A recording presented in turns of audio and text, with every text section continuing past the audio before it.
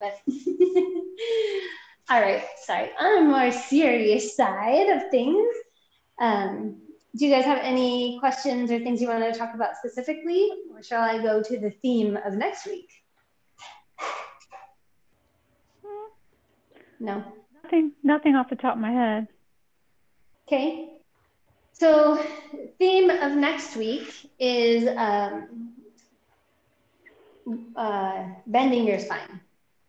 So we spend so much time, I spend so much time worrying about people's spines that sometimes I forget how important it is to actually get movement in the spine.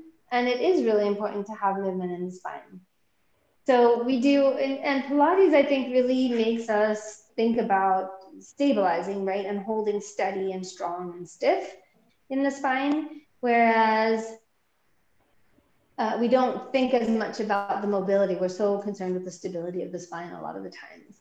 And that's appropriate when somebody has an injury to the spine. It's appropriate to be thinking about it. It's appropriate to be thinking about it anyway. But we also need to remember that our spines are, the reason that our spine is made of so many little bones is what? So that we can have disc problems? No. It's so that we can move it, right?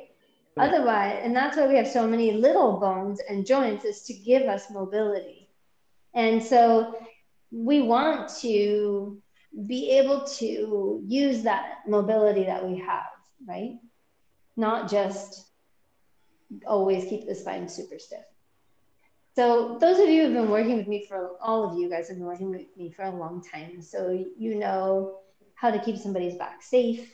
And you also know loaded versus unloaded, and a lot of it comes down to that, loaded versus unloaded flexion of the spine, but also extension of the spine.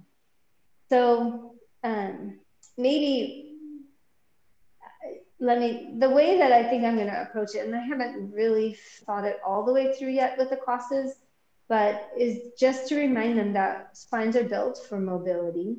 And so we want to keep them mobile, but there's a safe way to do it and a not safe way to do it. And the safe way to do it, even with somebody who doesn't have a back injury, as time goes on, I would say even people in their 40s, right?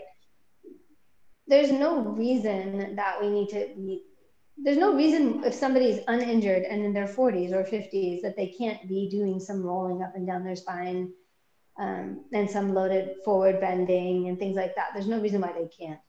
But if they go to repetitive workouts where that's what they're doing all the time and not doing enough strength work to support and balance it, then that can actually lead to a problem even in a really healthy spine. So there's no reason in my mind that they should be super focused on rolling all the time, but there's no reason why they can't do some. And so for your brains, I think it's good to think about what are the positives or why, well, first of all, what are the contraindications? You guys are, I think, very clear on what the contraindications are for spinal motion, right? So if we were going to talk about spinal loaded flexion, contraindicated for whom is spinal loaded flexion? Osteoporosis, disc dysfunction, stenosis. Those are the two main ones. Yeah, sorry. Is there another one? Osteoporosis and disc dysfunction are really spinal loaded flexion contraindicated. Those are the main ones. And then what about spinal extension contraindication? Stenosis. Yeah. Stenosis is one. What's another? Spondy. Spondylolisthesis, usually, because why? Because what are most spondylolisthesis? Spondylolisthesis doesn't say which way the vertebra is sliding. If we called it more specifically anterior listhesis or retrolisthesis, then we would describe it more. And because most people go anterior, right, the extension would push it more anterior. So that's why, but some people will have a retrolisthesis, and then it would be the opposite, just to complicate things. So it's good to know which less thesis we're talking about. But spondylolisthesis typically is the anterior. A lot of times the clients don't even know. A lot of times the clients don't even know. And what is a good way to find out? You know, you could just do it and find out that you could find out for yourself with a client. No. I always ask for their MRI. That's a good way to ask for the MRI. The other way is with somebody with a spondylolisthesis, or I should backtrack. With somebody with an extension contraindication, when do the symptoms come on? Typically. When they do. Immediately. Immediately. Yeah.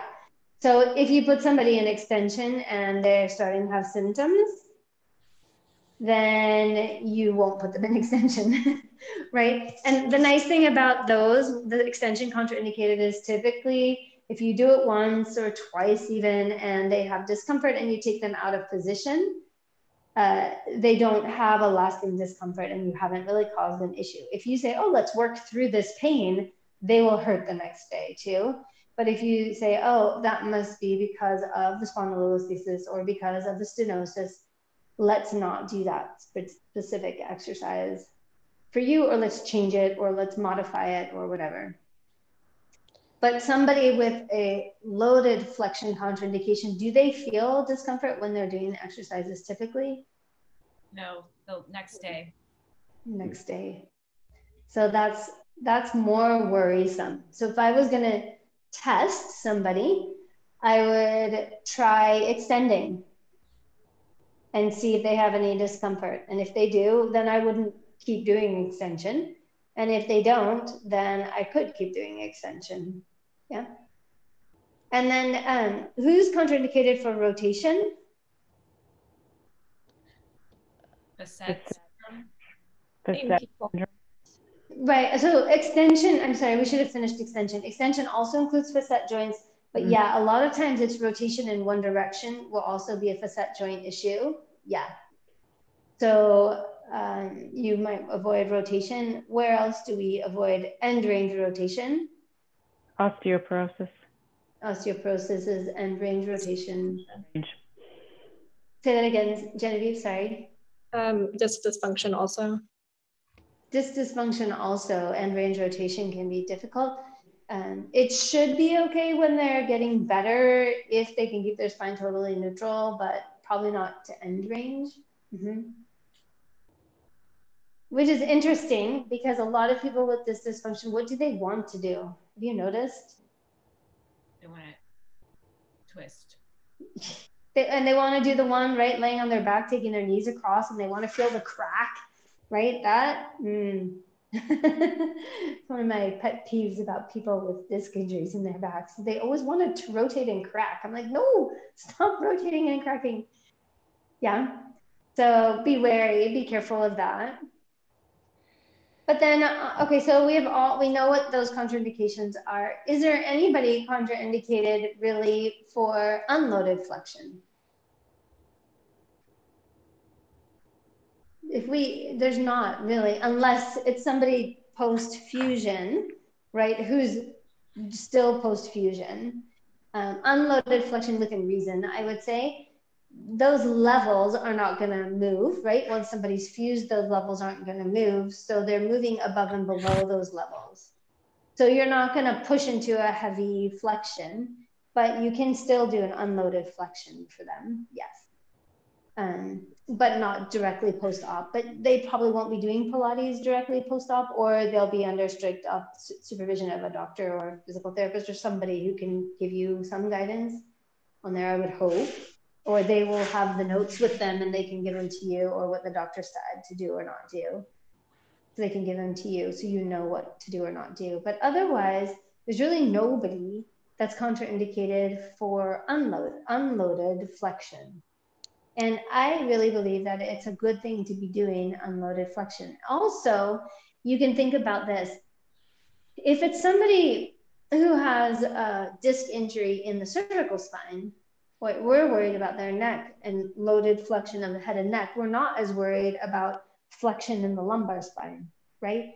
Or in the thoracic spine for that matter. So that if you know where the dysfunction is, you can work, you want to work the other parts of the spine around it. So for example, somebody with stenosis, who tend to be our older clients, what's happening in their upper back? Kyphosis usually. But we don't want to leave them in kyphosis, but we've just said that extension is contraindicated, but extension isn't contraindicated in the thoracic spine. Extension is contraindicated only in the lumbar spine. So coming into neutral and teaching them to support and hold neutral so they can get extension above it at the thoracic spine is a good thing, right? And using all your tricks and tools to do that. So maybe doing that, I use the roller a lot to help. We do the thoracic over the arc or the barrel a lot, or even over the roller. I've been doing a lot since people don't have their arcs and barrels so much. Or even over the squishy ball, we've gone over that a few times. So we are still extending people, but not in the area of injury or concern. So yeah. Question, going back to rotation. So I have a lot of clients who have osteoporosis, know they have osteoporosis, and they play golf like 3-4 days a week. Full range, twisting their spine. And if I tell them not to do it, they don't listen, they don't care. I'm not a doctor, what do I know? So with those clients, I always avoid loaded flexion, but I don't always avoid the rotation, because I almost feel like I need to work them in the opposite direction from their swing to try to keep them balanced.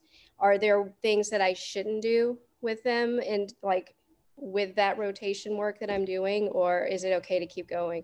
I mean, they're not going to change, so. No, no. And so here's the other piece of what the topic is. It's flexing your spine and being strong enough to do it, or moving your spine and being strong enough to do it. I forgot what my exact title was, sorry. I had to go back to my exact title.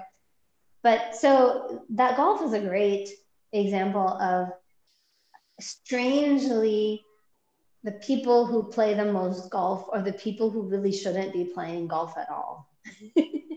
It's a weird phenomenon we have, because it's our elder clients who are playing golf, most of whom either have stenosis or osteoporosis, right? I would say 50% of golf players have stenosis or osteoporosis, right?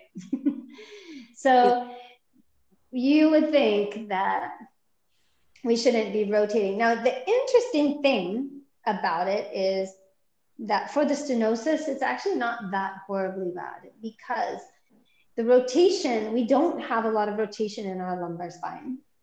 So the rotation, like physiologically and anatomically, we don't have much rotation in the lumbar spine. So the rotation down below is actually pelvis, hips more. And then, so it's the thoracic and the shoulders that are actually getting more rotation, which is okay for stenosis, usually, because stenosis is not usually thoracic spine. It's not great. And disc, because disc is not usually thoracic spine, but it's not really good for osteoporosis. Right. So, and they're doing that with great force. So my advice would be, yes, you need to strengthen and stabilize and support, and you want to strengthen them a lot so that they don't end up grinding on their bones or crashing their bones together. So working on side bending, side sit-ups, that's sort of my go around for the rotation a lot of the time, because with every side bend, there is a certain amount of vertebral rotation that's occurring. So you do get some rotation. And then you can do things where you're rotating just not to end range. I would not force the end range. And you're right, they're gonna go play golf and they're gonna do it anyway, but you wouldn't wanna be the place where that injury happens. And some of them are gonna end up with little fractures, and they're gonna know it's from golf, and that's just the way they wanna, that's their choice, yeah? You just don't wanna end up with that in your clinic, so, or in your studio. So you don't wanna, like, our twist with a stick, you don't wanna jam into end range, but you can definitely work across an end range and into endish range. And if you're making them use these muscles to do that work, you're actually strengthening all around those all those little rotational muscles around the spine and around in the abdominals. So you're helping them. Yeah, just avoid that end range and high velocity under your watch is what I would say. Yeah, but that is a good point. Yeah. So, I mean, that was the basic idea. So when do you guys know, I'm sure, if you could list off to me what positions are unloaded flexion, right? That we call unloaded flexion. In supine, what do we have that we call unloaded flexion?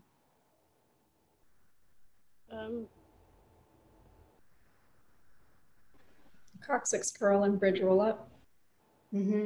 Coccyx curl, bridge roll up. So I think that's why I love them so much, because they can really flex the spine.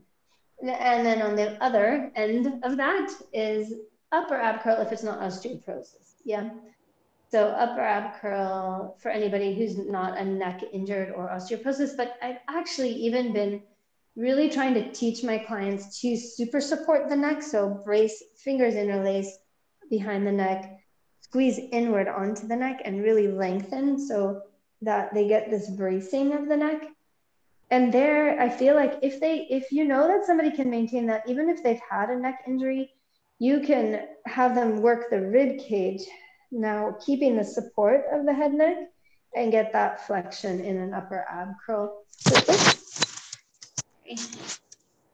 to some extent.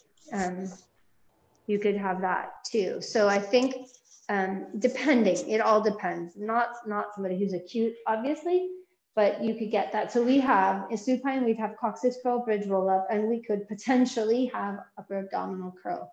And those would be sort of our flexion-based exercises there.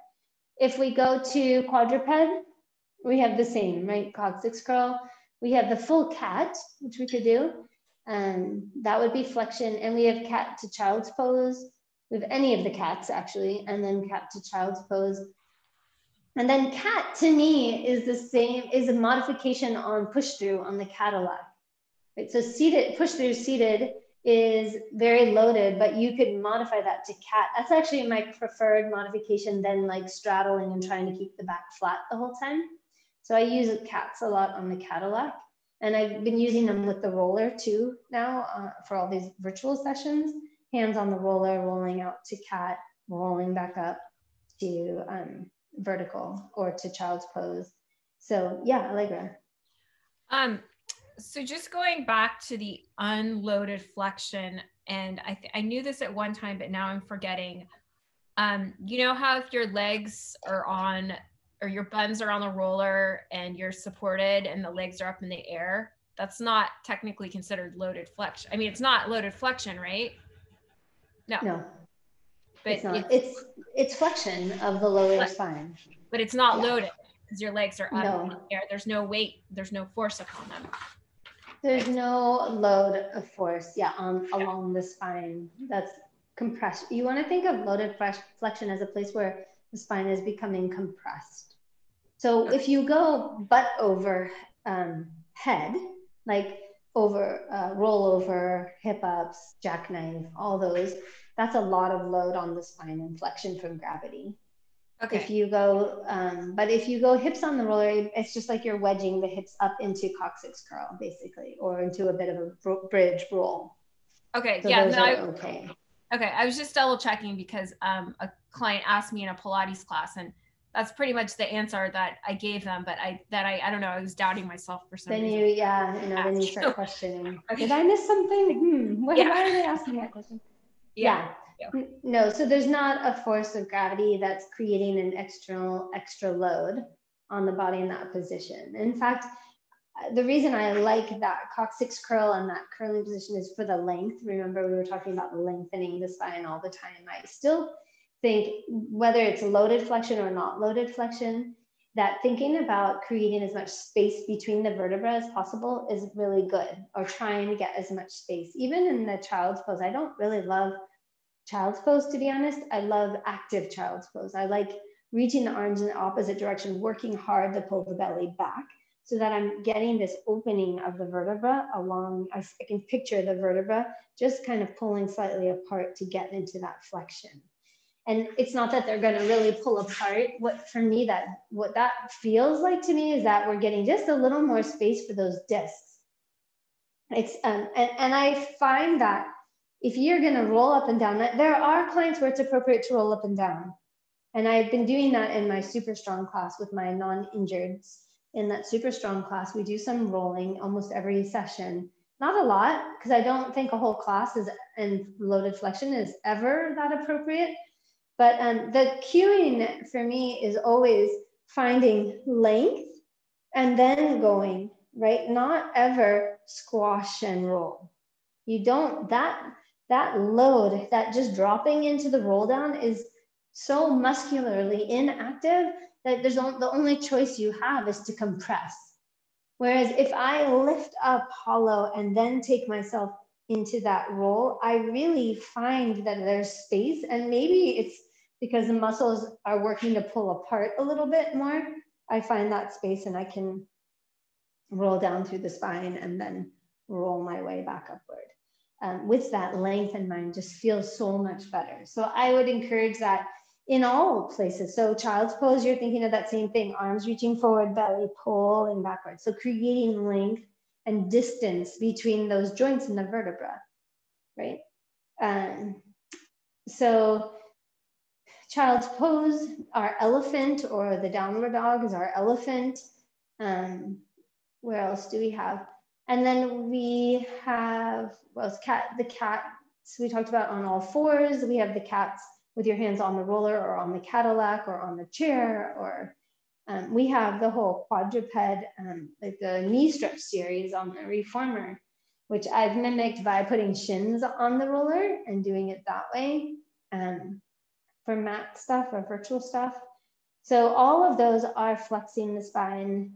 And then we have some stuff like around the world, the elephant around the world, which is really nice. So you're going from hips up, rolling forward to plank, pressing back in plank, hips go up, like circling around, because that's really creating like an undulation through the spine within the motion. So it's really nice because you're getting some flexion, some neutral, more flexion, and you're then switching that direction. So you're getting kind of this wave through the spine, challenging strength and also increasing mobility. So the ones, and then for rotation, like I said, is the side sit-up series and side planking and side sit-ups that really seem to get the most, I like the most for strengthening for rotation without having to actually rotate. And then you could, what would be, Allison, really interesting, maybe you're doing some of this already, I didn't even ask you, but some of those really small, like laying on your back, the knees falling to one side and back, knees falling to one side and back, those could be really interesting because they can really help get those little muscles around the spine to fire if the person can understand what you're trying to do. So some of those little knees just falling off a little and back, knees falling off a little and back, can really help get those intrinsic muscles, shut down the bigger ones too. Yeah. Yeah. Would it also work to have, so like start them with the feet on the bar, like if they're on the reformer, and drop the knees over and like really try to keep it small there before you have them in like the tabletop position doing it, where that it's closed chain as opposed to open chain? Yeah. In fact, on the mat too, I would recommend doing closed chain, feet down first, and then coming back. So it's just the knees falling off and coming back. And you could even start with one knee and the other knee, if it felt like it was challenging. Yeah. But those are great ways to get the intrinsic muscles going. And if we think back to diagonal muscles in the spine, multifidus comes in there. So firing multifidus is great. Multifidus fires in that pointed dog position, opposite arm leg, and it fires in walking type lunging, one leg front, one leg back.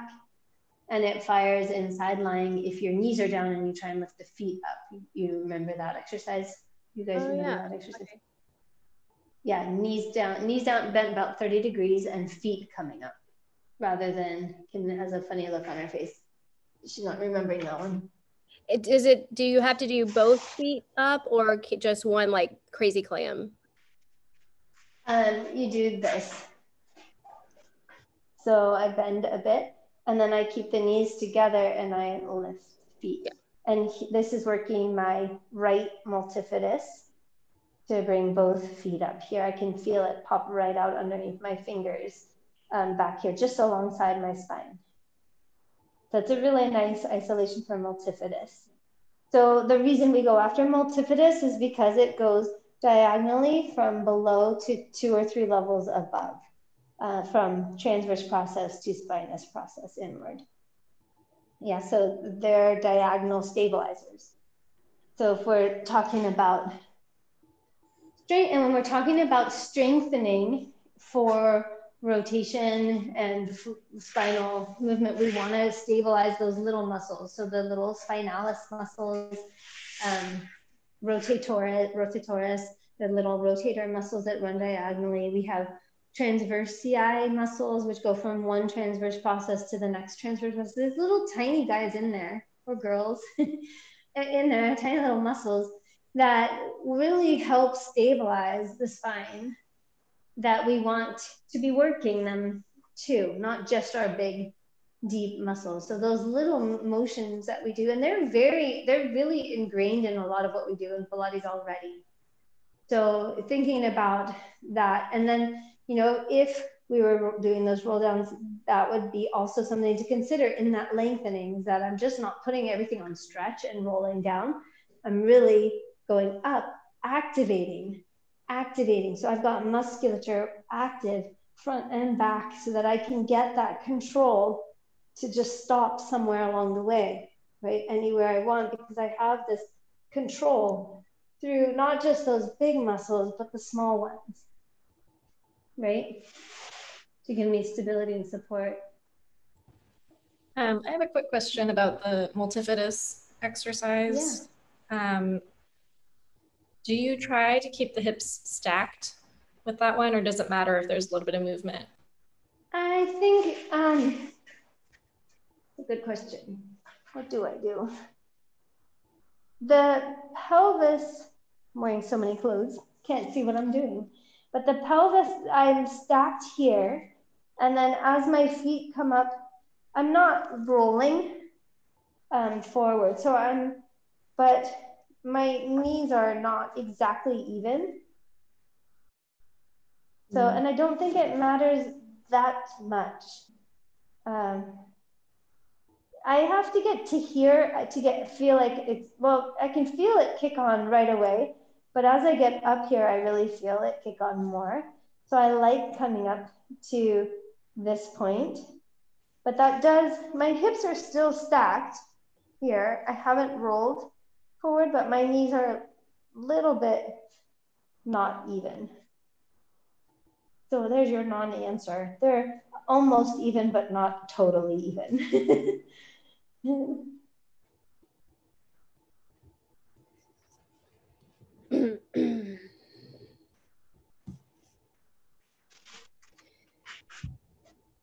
What do you get when you do that? Yeah, it feels, it just feels very different to me. Like it's just a little adjustment from it feels like that left hip slipping a little bit forward, the top hip slipping just a little bit forward. And then I feel more back engagement, I think. And then versus when I keep them like really stacked and am just focusing on lifting the feet, I still feel engagement, but it's like in a slightly different place. So I guess I'm not quite sure. Yeah. I think we'd have to stick some needles in you and see what you're actually firing, Genevieve. And you did, of course. What if you do it on the other side? What if you do it on the other side? Is that going to mess you up, or are you going to be okay doing it on the side? So when I was trying it, I feel it more if I'm in a lifted position, like up on my elbow, as opposed to being down, like supporting my head like that. But I don't know if it's because I'm feeling different muscles. Is there a difference? Okay. Yes, there's a lot of different muscles that can kick in. Okay.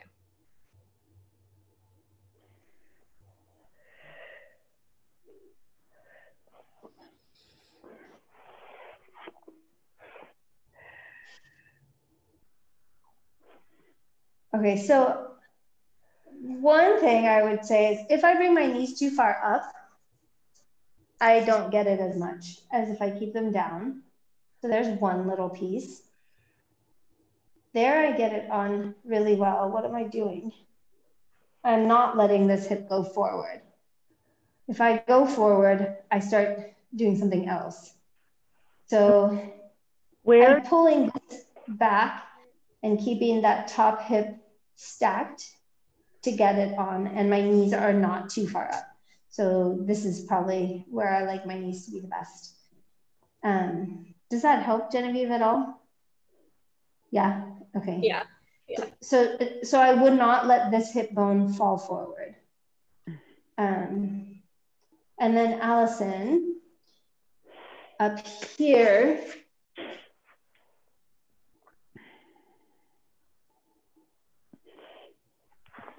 okay, I think your hand's too high.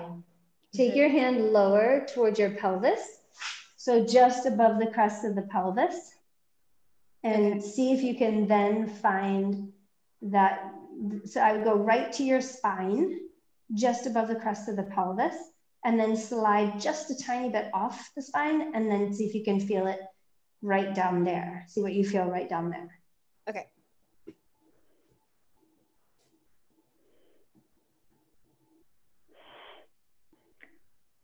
Kim, did you have a question too? I'm just not sure where I'm feeling it. Let's see where you are. In my waist, I guess, in my obliques. Yeah, so take your hand to the back, put your fingers on your back, on the spine, and go right down to the pelvis, and then just slide up the high side of your back, so the left of your spine. Yeah, just slightly left of your spine. Maybe, yeah. What you should feel is like something just activates underneath your fingers.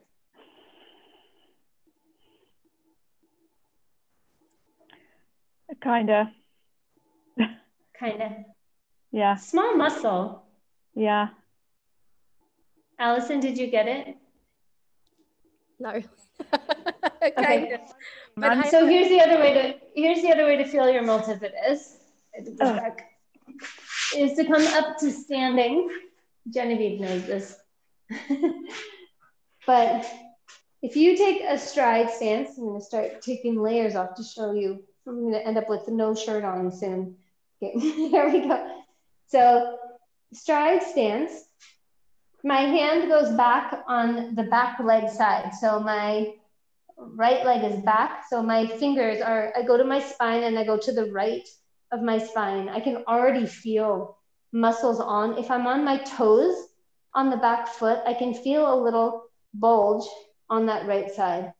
And if I wiggle around a little bit, you'll feel that bulge. Like if I flex and extend, you should be able to feel that bulge going on and off. If I lower the heel and lean back, weight back to the back foot, I don't feel it.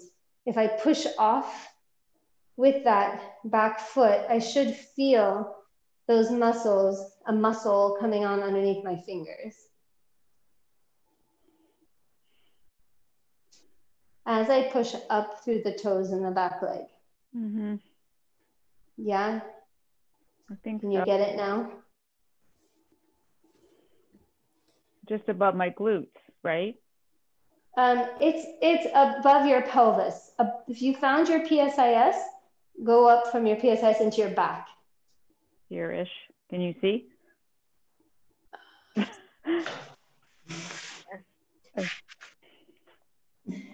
Okay, back into the camera, can you? Back up so I can see closer.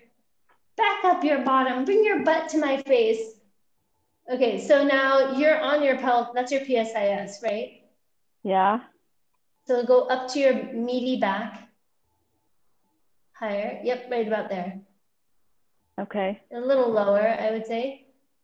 Yeah, right there. Okay. Now try it. Oh yeah. As soon as I moved, I could feel it. Yes, exactly. That's it. Okay. All right. Okay. All right. Now I know where I should be looking.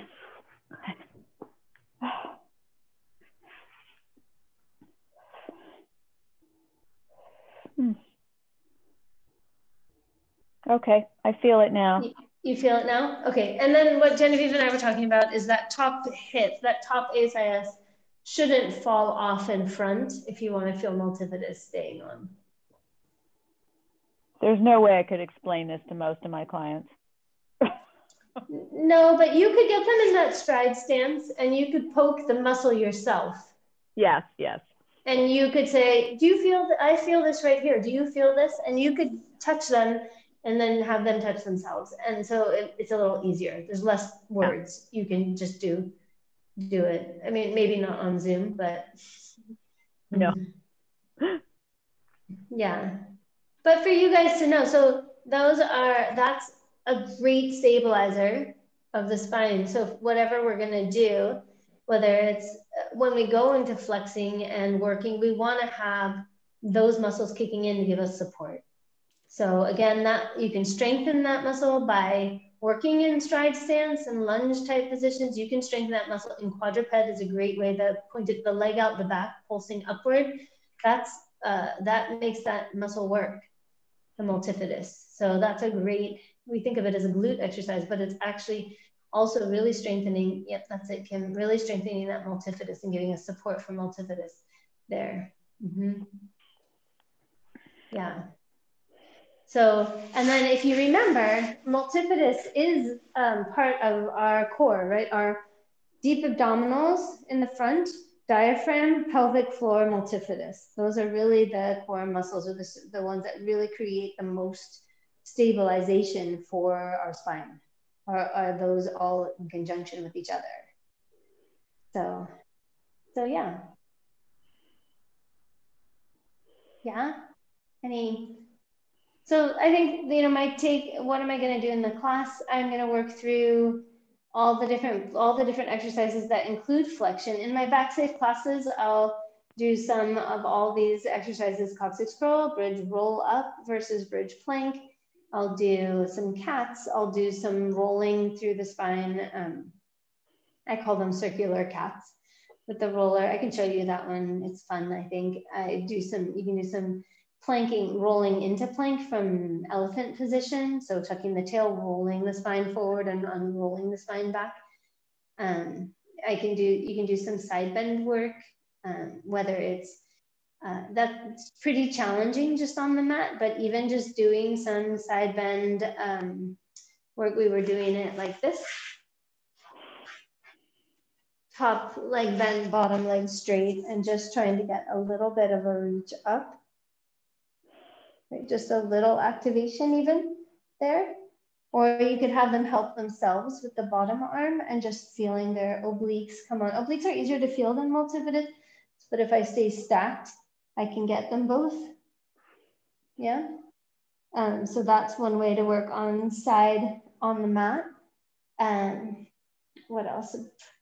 Prone. So then in prone, you can work all your extensions, right? The glutes, the upper going into extension. You could even do in my super strong class, I have them doing swan dives and things like that, full swimming. Those are great spinal extension work. And then the twisting rotation stuff. This is what we were talking about, Allison, just having the legs fall off a little with the pelvis square pulling back and the other side pulling back. Right? And then for more advanced, you can take it to tabletop and back. And back. For really advanced, you can start working on. I just actually am doing this a mat certification for a small group right now. When we got to the hip circles, that's sort of that ultimate stability exercise, right?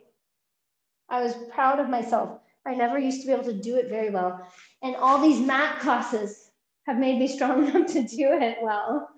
So I was like, oh my gosh, I can never do this one right. And I was showing it to them and I go, well, I guess I can now. So yeah, those are, that's the super strong people. Yeah, Allegra. Hi, can you show that side sit-up thing? Maybe just slow it down a little bit, because is it just like a straight side sit-up, or are you like kind of rotating a little bit to come? Yeah. I was just gonna yeah. it.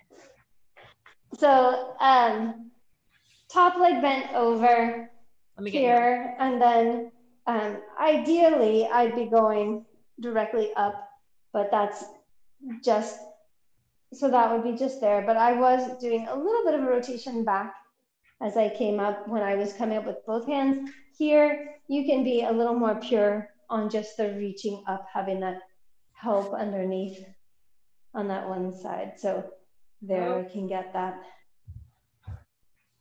Yeah. Oh, that's maybe a little similar to if you had the roller under there too, maybe like little side mermaidy. Oh, yes, I never even thought about putting the roller on for that exercise. Let's see. I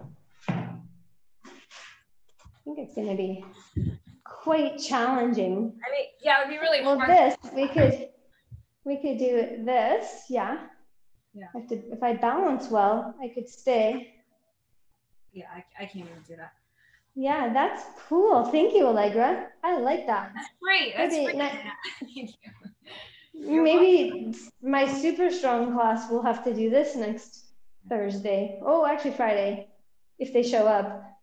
And then adding to that one, Zeina, I do like a class with 3 women that are pretty fit and strong. And so we've been doing mermaid with the roller, but doing, you know how you do the full mermaid on the Cadillac where you lift the legs, and you can do that on the roller too. And it's pretty challenging.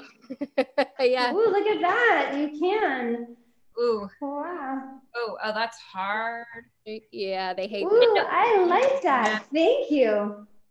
Ooh, I have to do the other side now. So that was very much work that I have to do the other side. And then also if you take the arm over like this as well, it makes it more challenging. So yeah. Ooh, look at us. You guys are so smart. Bye, Genevieve. Thank you. Say hi to Paul. Okay. Is that fun? Yes. Whoa, and I lost my balance on that one. Ah! The things that make me happy. Thank you. I love you too. That was so fun. Yeah. Great. Well, I think that's basically what I have. Do you guys have questions on anything else or anything about any of that? Oh, I guess the only other piece that I didn't talk about much was the fascia. Keep in mind that although we don't talk about fascia that much in Pilates, we're doing a lot of fascial stretching too. And the forward bending, actually, I think I brought this up before, but the point of fullest fascial stretch for the back fascial line is this: toes back, forward bend, head down flexion. So it's our push through is actually that point of most fascial stretching. So while there is contraindications for that, there are benefits to it too, because it'll keep that fascia much more supple if we can keep it stretched. So the back fascial line is this way.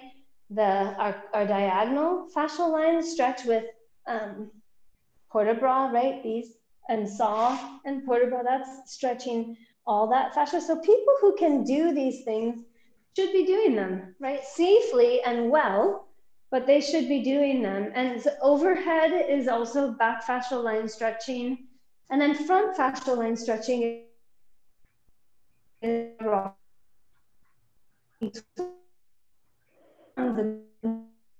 you frozen. Those are line stretching, the swans with a open in your, oops, am I frozen still? Yeah. Oh no, you froze. Can hear you though. There you go. You're back. Let's see. I was like, Can Matt. you hear me? I can't, you're all, can you see me now? Yep. Yeah. Can see you and hear you. Well, we could. Now it's frozen again. That's a better frozen look than the last one she had.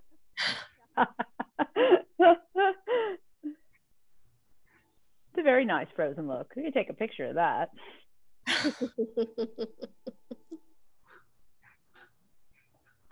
Well, she has the perfect lighting too. Yeah. I have Oh, this there. nasty green fluorescent light. Are you back, Aisha? I'm back. Sorry. No, this one doesn't work. Okay, you can see me now, right? So what I was trying to say is the extension moments with the swan, that full swan coming up, that really helps open that front fascial line. And then if you could add a coming up with an open, then we get a little more of that diagonal. We do this on the big barrel, right? The swan dive where we come up and then we come up with the rotation.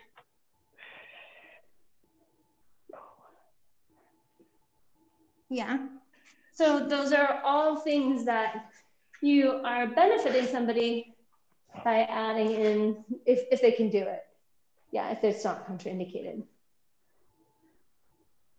And then side bend stretching is great. Arc or barrel are my favorites for that. That and then mermaid on the chair. I actually really love mermaid on the chair. And I liked, Allison, you showed us the mermaids with the roller. I like that as an option. But I like the barrel or arc there just to give shape so people don't collapse that side. Yeah. And if I can, that's my preference, just because it helps. But the mermaid on the roller was a really nice addition to that, yeah. Or a nice way to mat-alize the barrel and arc as much as possible. So my client with a really severe scoliosis that I sent you the yes, x-ray on, loves mermaid on the chair. Like, yeah, for it. And it's a little freaky because the first time we did it, I was holding her and I could feel the bones moving inside. Like, I thought we were breaking something. I really freaked out for a minute, but she said that nothing feels better. So. Oh, that's great. Good. Yeah. So you're probably just pulling on stretch some of those muscles that just never get a chance to open because the spine doesn't go that way. Yeah. Yeah. Yeah. All right. Well, awesome, you guys. Thank you. Thank you. I'm assuming next Thursday we will not meet. Correct. Oh yeah. Because you will be stuffing yourselves like turkeys, and I will not be this year, unless I decide that I want to make a whole Thanksgiving meal myself, which I don't think I'm going to do that this year. It's a lot of pretty boring. Yeah, a lot of unnecessary work to just feed my family, whom I feed every night. So I know, it's done in like 5 minutes. Yeah. Maybe I'll do maybe we'll go out to eat or order in to eat to save me. Even that would be a good Thanksgiving treat for Mama. So yeah, so we will miss next Thursday, but then I will see you the following week. Okay, sounds good. Yeah, and then I actually didn't send this to you, Allison, but I could from the rehab course. I sent you guys that article about hip rotators. I know you guys weren't, Allegra, you were at our class yesterday. Yeah. But I sent it to you too, Kim. So if you want, we could take a session and talk about that too. Allison, I could send it to you too. It was a question about what's the best stretch to get the hip rotators on stretch. Okay. And I didn't want to answer them live in person because there's been a lot of controversy over the years about what the role of piriformis is when you flex it beyond 90 or not. So I did some research and sent them some articles about it. Okay. And I could forward you that email too if you're interested. That would be Yeah. great. Yeah. All right. All Well, right. that'll be some good Thanksgiving reading, and I'll see you in a couple weeks. Good. Take it easy. All Bye. right. See you guys later. Can you stay on for a second, Zeina? Yeah, I can. I have a question for you. Okay. All right. So I just want to make sure that I feel like right. Am I crashing like your office? Oh no, meeting? absolutely not. Because I know when we I first love started doing this, it was, you know, it was sort of like a round, bye, Allegra. It was kind of like a round robin sort of thing where each person was taking turns teaching and stuff. And now it seems more like, you know, you're just meeting with your team. And I don't want to, like, you can uninvite me. You want to offend me if this. Oh gosh, no, like, we're trying to, and I was actually just talking to Tiziana about this today, because we were trying to make it the round robin thing. People stopped coming, like people kept not coming, and then we ended up with a couple teachers teaching stuff that was just not good. Okay. so my staff was like, I don't want to do that if that's what we're doing. And so I asked about, and then I started doing these themes of the week every week with my classes, actually to keep it interesting. I figured on Zoom, and and also keeps it more interesting for me if I have to keep changing focus every week and to think a little harder. And then they wanted to know more about those themes so that if they wanted to, they could do that for their classes too, or something. So that's how come they've become all themed. Okay. But I keep asking, you know, I know that you're with clients and sometimes pop in late, but I always ask if they have questions about specific clients or topics they want to cover. So if you do, I'm happy to do that. And we are trying to market it or advertise it more to get more people in it, but we haven't been that successful yet getting more people on board. But no, I love having you there. It's really nice to get to check in with you. That it wasn't like, oh, she's still coming. Oh gosh, no, not at all. I'm so glad for you now. But okay, this way. And sorry I missed last week. I forgot to tell you I had my gynecology like yearly appointment, and it had been scheduled for I don't know, over a year. So anyway, because that's what it takes now. But okay, well, thank you. This is really helpful for me. It's good to like think about things other ways, and so thanks for letting me still come and. Oh gosh, no, I hope that we can build it so it'll be more people. And I don't actually, I mean, I teach so much that I don't feel like I need to teach. I'm happy to have other people teach things and bring their own things in too. Okay. So if you have stuff you want to ask about or want to bring in, that's great. Yeah. Yeah. Okay. I can definitely do that. The client that I have right before you guys is such a talker, and she's super sweet, but she's got 90 million things going on. She's had 2 ankle surgeries, 7 breast surgeries because she's had double mastectomy, and they screwed it up time and time again, and then her body rejected stuff. It was a mess. So anyway, by the time I get done with her, just everything that we have to work through, then we always have to talk about it at the end to explain why we did things a certain way. So I never am done on time, but I'm trying. That's okay. No, pop in whenever you can. It's nice to have you. And it's nice to be able to reconnect. Yeah. Yeah. Well, have fun in Switzerland. Enjoy your non-Thanksgiving, and I will see you in 2 weeks. I'll see you in a couple weeks. Happy Thanksgiving. All right. Bye.